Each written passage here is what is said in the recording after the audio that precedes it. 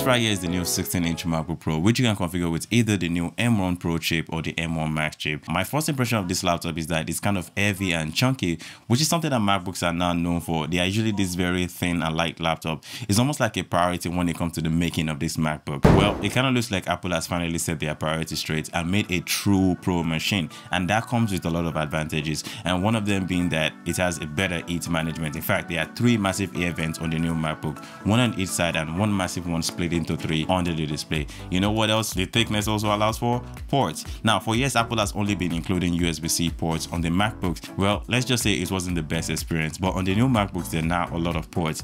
Let's take a moment to welcome back the MagSafe ports. I really love the MagSafe ports. On the same side, we also get 2 USB 4 ports for file transfer, external display, and they can also still be used for charging. On the same side, we also get an high impedance headphone jack. I'm not an audiophile, but basically there are headphones out there that requires more power to get the best volume and sound quality out of them. I don't own an headphone like that, but if you do, that's going to be a good thing. Well, on the other side, we get a full-size HDMI 2.0 and we get an SD card reader. Finally.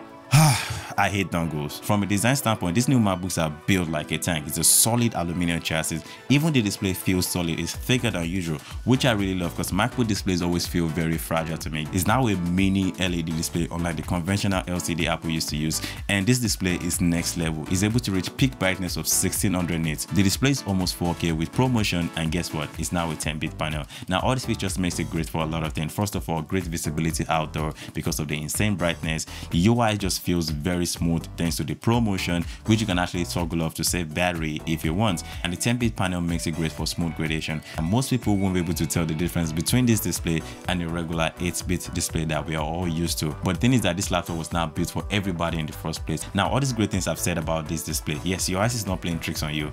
That is a notch right there. Apple, are you having a laugh? Well, to be honest, it doesn't really bother me while I'm actually using the laptop, and for the most part, it's usually blacked out along with the menu options at the top, so it kind of looks like it's not actually there, but it's actually there. I mean, it just doesn't make sense for it to be there because it only houses the front-facing camera, which happens to be very nice. It's now 1080p unlike the 720p gobbledygook excuse of a front-facing camera we used to get on the MacBooks. The keyboard on the new MacBook Pro is the Magic Keyboard, whatever that means. It's not actually new, but it kind of feels new. The keys now have a deeper travel thanks to the thickness of the MacBook itself. I really love it because it kind of feels like a mini mechanical keyboard. The touch bar is gone though, and the function keys are back. RIP. SMH. The touchpad on the new 16-inch MacBook Pro is massive. Like, you can actually fit a whole iPhone 13 Pro Max into it. What really surprises me about it is that it's actually very good at palm rejection, because there's no way you can avoid resting your palm on it while tapping or editing videos or pretty much doing anything. That's how big it is. I'm really impressed. Just like the way I'm impressed with the speakers on the new 16-inch MacBook Pro. They sound incredible bass, incredible clarity. In fact, this is what it sounds like.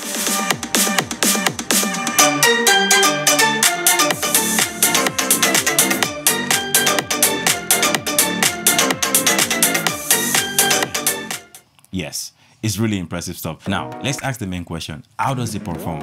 Well, both the M1 Pro and the M1 Max were built for work. Obviously, the M1 Max being the highest end performer, it literally doubles the number of the M1 Pro on the spec sheet. I just feel like the M1 Max cast a very big shadow on the M1 Pro, so I decided to go for the M1 Pro. From my experience with the M1 Pro so far, I edit 4K videos up to 4K 120 frames per second with my Sony a7S III, both compressed and uncompressed, and the handling of this file has been pretty much smooth. I really do not have any complaint. I do notice a slight improvement on how the M1 Pro actually handles the 4K compressed version, because the M1 used to struggle with that a little bit, and I also noticed a smoother playback when I had multiple layers of graphics on top of the 4K layers. So the M1 Pro is pretty much great for handling 4K footage, but where I see the most improvement is in my export time.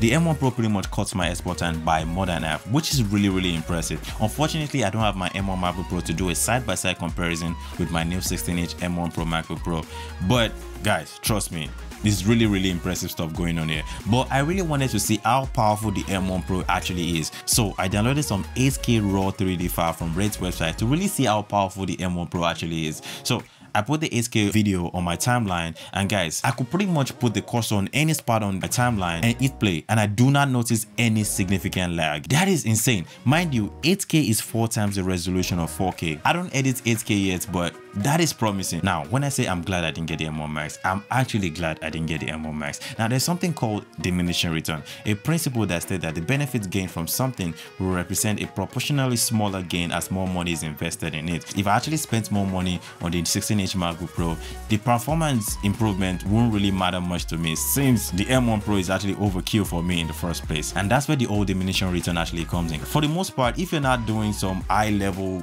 projects like Hollywood stuff, you don't really need the M1 Max. Now, the battery on this MacBook is insane. I can easily call it a 2-day plus battery on normal use, of course, and by normal use I mean like typing documents, listening to music, browsing the internet on Safari and all that stuff. No, light use, you can easily get pretty much 3 days. But on heavy use, I mean like editing 4K videos like I do, I pretty much get around 5, maybe 8 hours if I reduce the brightness of the display. But the battery is really impressive. The new 16-inch MacBook Pro actually comes with this massive 140-watt brick, which actually charges the laptop 50% in less than 30 minutes. Really fast stuff. Now, are the new MacBooks actually worth the price? Because they are no small money. For the most part, I would still recommend the original M1 MacBook Pro and M1 MacBook Air to most people, because those MacBooks are more than capable. In fact, the main reason why I upgraded to the M1 Pro 16-inch MacBook Pro is that the display on my M1 MacBook Pro actually broke. So I had a choice. The choice to either repair the display or go for a bigger display, because I've always wanted a bigger display, because I love the M1 MacBook Pro, but the 13-inch display wasn't the best for me. I just prefer a bigger display. This is probably my favorite tech that I bought in 2021. It's really great. I mean, it's still expensive, like really expensive, but I love it to pieces. Anyways, thanks for watching. My name is 11, and I'll of course see you guys in my next video.